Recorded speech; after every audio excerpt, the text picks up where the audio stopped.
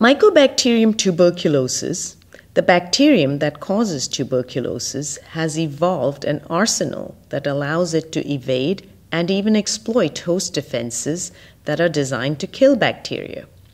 Here we will take a look at the very first events that occur when the tubercle bacillus first lands in the host.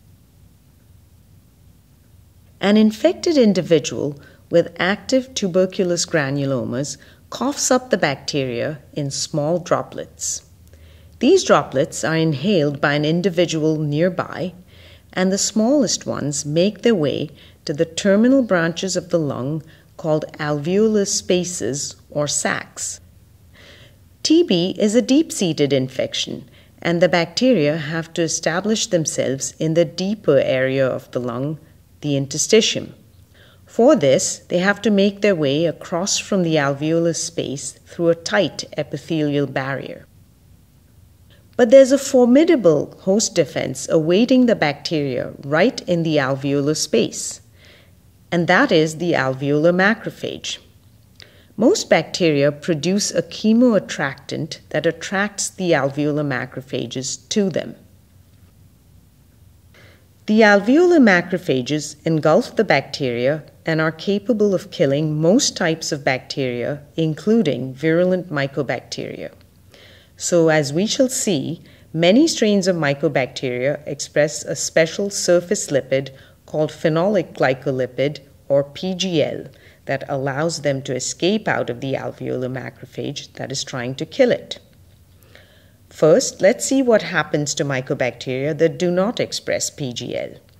They get taken up by the alveolar macrophages and killed. PGL-expressing mycobacteria are just as susceptible to the alveolar macrophages' microbicidal defenses. But the PGL activates a cytosolic sensing pathway called STING. STING causes the alveolar macrophage to produce a chemokine called CCL2 that attracts monocytes from the blood. Monocytes expressing the CCL2 receptor, CCR2, come to the infected alveolar macrophage. A monocyte then fuses to the alveolar macrophage, allowing the bacteria to transfer over to the monocyte. The newly infected monocyte crosses the lung epithelium into the interstitium. It is essentially a taxicab for the bacteria. The monocyte is less microbicidal than the alveolar macrophage, so that the bacteria can survive and grow in it. Once inside the host's body, the bacteria employ new tactics to grow and spread. They recruit new monocytes to the original infected monocyte by a different mechanism from the one I have just described.